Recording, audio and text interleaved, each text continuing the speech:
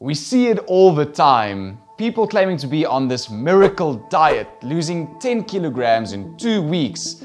And although this is very impressive, the question we should be asking is, how does rapid weight loss like this affect our body? In this quick video today, we will have a look at how much weight should you really lose per week. If you're new to the channel, my name is Stefan, I have my honors degree in biokinetics, and I approach weight loss in a very scientific manner with my clients. Say you've gained 30 kilograms in the last 3 years. Can you lose it all in just a few weeks? Is it possible? Is it healthy? Let's dive into the science of it and have a look at what's realistically attainable. Oh, and if the science is a little bit hectic, in the end, I'll explain it in easy to understand English again. To properly understand how we lose weight, it is important to know that there is a massive difference between fat loss and weight loss, and that the number on a normal house scale cannot give us a proper indication whether you're losing fat, muscle, or water. For example, if you lose 500 grams of fat during a week of hard work, but you also gain 500 grams of muscle during that week, the normal house scale won't show any difference, but you will be much leaner and healthier. The science behind weight loss is beautifully complex, but in a nutshell, it works as follows. Two primary principles should be considered. Fat cells themselves are hormone active, meaning that if they become empty, they will trigger a physiological hormonal response in the body that will tell the brain that it needs to fill those cells up again. Hormones like leptin and ghrelin come into play. These are your hunger hormones, and you can imagine if you empty too many of them too quickly, this will lead to a massive spike in hunger. So much so that you won't be able to control it. You won't be able to stop yourself from overeating and throwing away all your hard work. We see this most often in people who eat very clean and low calories during the week and then binge over the weekends. The second principle pertains to how fat cells shrink. Yes, you heard it right.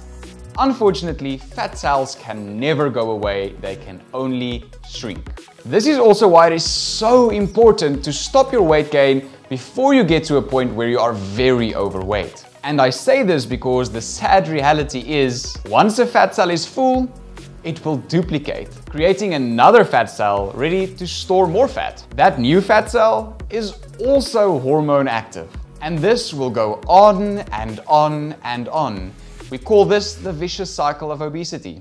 But there's light at the end of this dark tunnel, I promise. So when we lose fat, we empty this fat cell, and water becomes a placeholder for the fat, waiting for us to overconsume again and then pump the cell full of fat again. Little does this fat cell know, we have a little secret up our sleeves. We know that the body doesn't want random stores floating around. We know that if we can stay consistent for just long enough, this fat cell will shrink and become dormant. Yep, no more hormones making you hungry, nothing.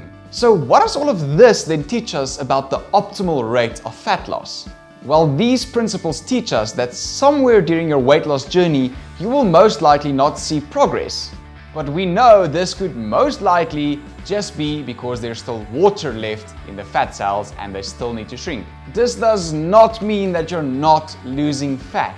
You just can't yet see it on a normal scale. Have you ever heard somebody say, in the beginning I lost so much weight and it was so fast, but now it's much slower? Science has an answer for this too. Ever heard of being in a chronic inflammatory state? This is most often due to a chronic, bad, unhealthy diet, a diet high in saturated fats and simple sugars. Now, what we must know about inflammation is that it holds back water. Thus, in the first few weeks of rapid weight loss, this could most likely be due to an improvement of that chronic inflammatory state.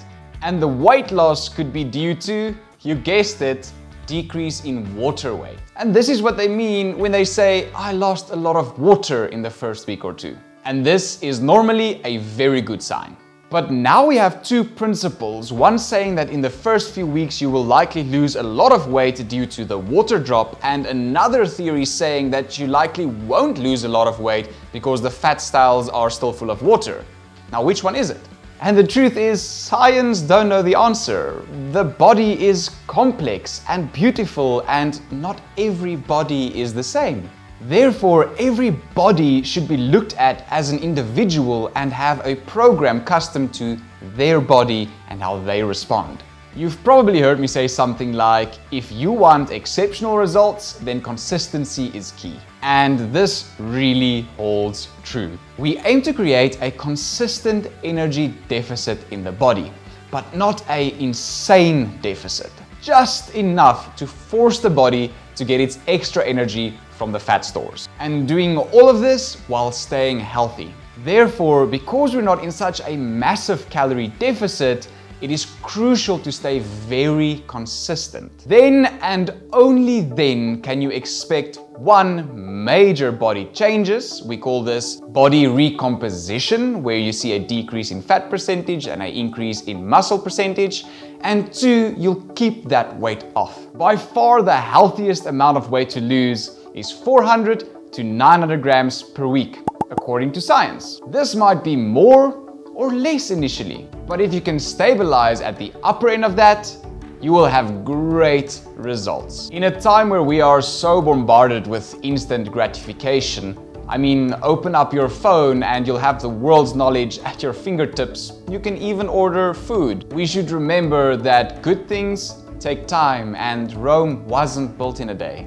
The real winners are the consistent ones. Hold in there. If a professional developed your program, you will see results. Now you just have to be patient. Somebody once said, if you want something you've never had, you'll have to do something you've never done. If you are somebody who's always done one-size-fits-all internet programs, do yourself a favor and get a properly personalized program. Your results will be so much better. Weight loss is possible, I promise. So let's summarize all of this in easy to understand English. The normal house scale doesn't show the full picture of fat loss. If you lose too much fat too quickly, you will end up having an unstoppable hunger. Fat cells can never go away, they can only shrink. And if you're consistently in a calorie deficit throughout the whole week and weekend, you can be sure that you will get leaner and lose fat over time. I wish I can go into all the other things that also influence weight changes, but there just isn't enough time. In future videos, I'll touch on how the female menstrual cycle influences weight changes,